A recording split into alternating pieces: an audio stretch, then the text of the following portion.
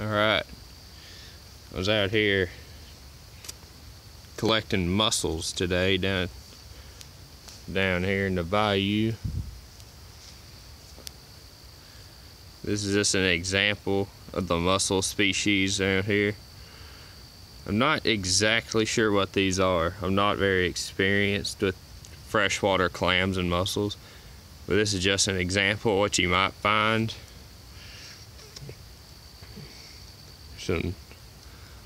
Lots and lots of little ones. Are very abundant.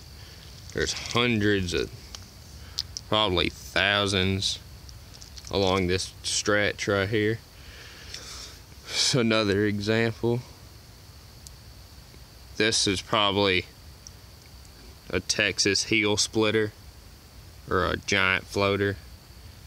I found ones like this about the size of my hand. This is just a little one. I got a couple of these in this pile. And here's little mini clams. There's thousands and thousands of these along this bank. They're everywhere. You can spend 5 minutes looking for them and you could find probably 100. I gotta put all these back in the bayou in a little bit. They're a very readily available food source out here. Just, you can harvest them, just know your species if you're gonna harvest them, because there are a lot of threatened and endangered species in Texas. 70% of the 301 species of freshwater mussels and clams in the US are threatened with extinction. Not due to overharvesting, due to habitat destruction and degradation.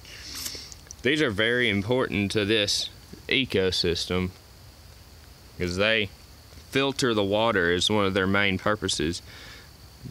They're filter feeders, so the water passes through them and it collects sediment and contaminants.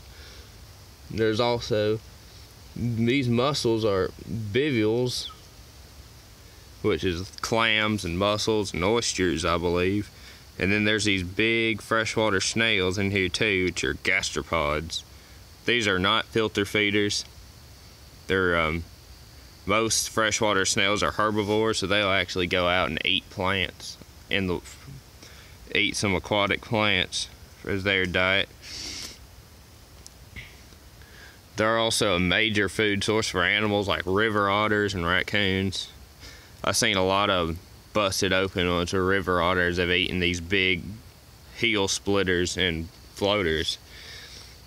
This is probably, found two of these earlier, and I wasn't planning on making a video, so I just let them go.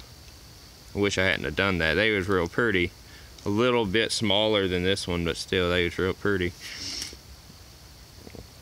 So I gotta put these back because I'm not sure if they're threatened or anything, so I better put all of them back. Real interesting. You can go down to your local creek or bayou or stream and find all kind of these in rivers and lakes and all kind of bodies of water.